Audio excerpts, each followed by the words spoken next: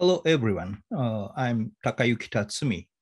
I'm invited here just because my book, Full Metal Apache, published in 2006 from Duke University Press, included a chapter called Waiting for Godzilla. So today, I would like to develop my theory about the King of Monsters. So then let me start by showing you my PowerPoint. Okay, so what today's title is On the Origin of Godzilla's Species. Let me start. The first science fiction I read as a schoolboy was The Lost World by Arthur Conan Doyle.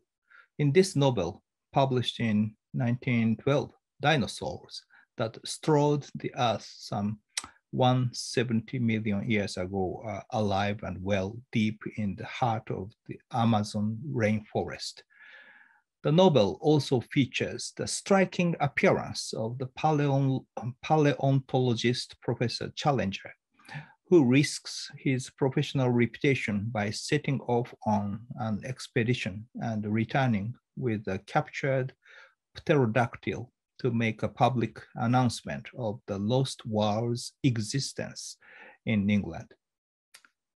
The impact of the lost world very naturally carried me into Jules Verne's A Journey into the Center of the Earth, published in 1864, which also fascinated me with a number of dinosaurs inhabiting the hollow Earth. Therefore, the latest film, Godzilla vs. Kong, the fourth work of the MonsterVerse series, attracted me very, very much, for it not only revived the very hollow Earth Jules Verne conceived in the mid-19th century, but also reminded me of the etymology of Gojira, not Godzilla. As the original film Gojira, Honda Ishiro directed in 1954, precisely shows this proper noun Gojira, consisting of the three Chinese characters. Gojira was the name given to a legendary monster by the inhabitants of the fictitious Oto Island, belonging to the Ogasawara Islands, that is, the Bonin Islands, nicknamed as the Oriental Galapagos.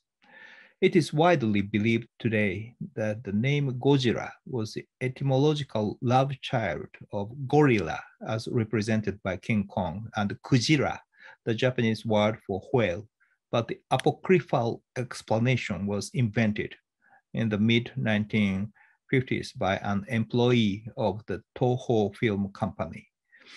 I still find this etymology very interesting because the legacy of Herman Melville's mega novel of a white whale entitled Moby Dick, published in 1851, was inherited by Honda Ishiro's directed Gojira in 1954. While 19th century world was driven by whale oil, symbolized by Moby Dick, post-war world in the 20th century was controlled by nuclear energy, as represented by the King of the Monsters.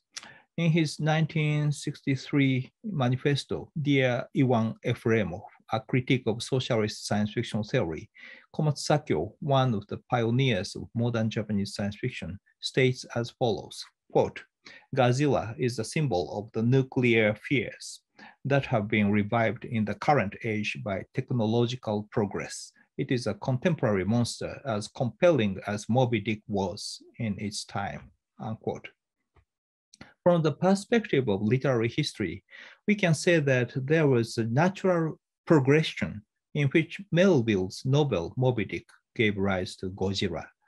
But from the perspective of film history, it was rather Gojira that brought about the monstrousness of the white whale in John Huston's directed movie, Moby Dick, completed in 1956, a couple of years later than Gojira.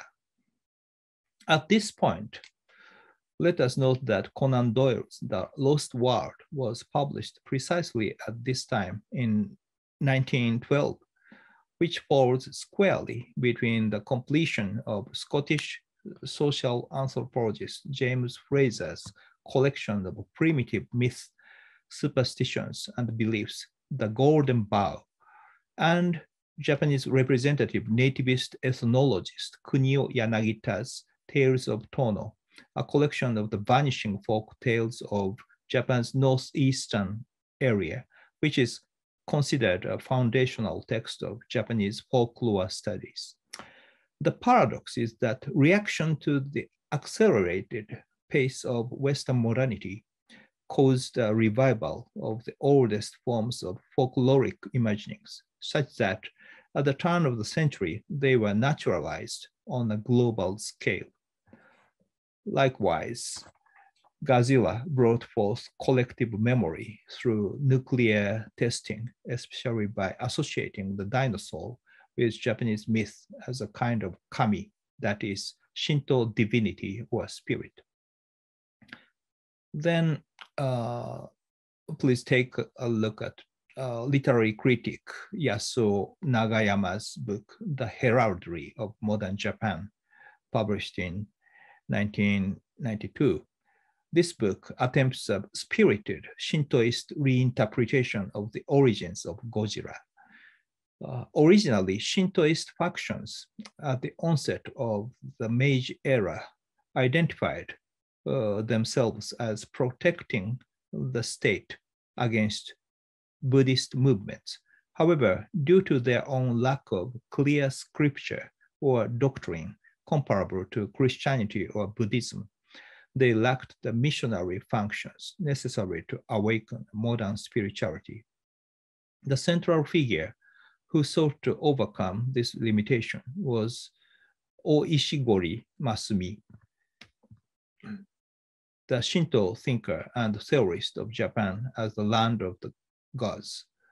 Arguing against biblical myth, he drew upon his own shamanic powers and reorganized Shintoism as a claim for the origins of humanity from the dinosaurs. The attempts to reformulate Japanese myths, which resemble the creationist move in the American South, were already powerfully in force from the Meiji to Taisho periods. Much as the essence of a state theory called Leviathan took shape and spread through Western Europe, thanks to Thomas Hobbes, it gained currency in Japan after the Meiji Revolution amidst the upheaval over theories of reconstructing Japan as a sacred nation and in the wake of Darwinian evolutionary theory. Clearly, if there was a mythological system in place that supported the legend of the Leviathan as the greatest strength guiding the modern Western state, and this was the dilemma Japan was confronting directly, then there was no alternative for theories of the Japanese state, but to thoroughly incorporate and essentially transform the dinosaur legend. Evidently, both Shintoist new religions and English mysticism were predicated on the hypothesis that human beings and dinosaurs coexisted, not in the Jurassic period from 200 million to 140 million years ago, but a mere 200,000 years ago. In the 1980s, Americans fixated not only on the monster's sudden evolutionary mutation, but also upon Gojira as an image representing the monstrosity of Japan's rise as an economic superpower. Gojira used to represent the disaster of nuclear arms and the threat they posed to all of humanity. Before long, Gojira was made into a series, and the monster was rehabilitated as a mythic guardian deity of Japan, going so far as to produce the impression that it was a guardian deity of nuclear civilization granted by the United States. The shift from victim of nuclear power to its defender neatly coincided with the post-war period of high economic, late capitalist growth, when Japan itself underwent rapid and monstrous mutation. To the extent that Japan itself was imagined as the greatest monster brought forth by nuclear power, the United States did not need to invent a 200,000-year timeline. It was still in an age of competition and coexistence between the dinosaur as threatening other and Western modernity as the reigning champion of humanity. Thank you for your attention.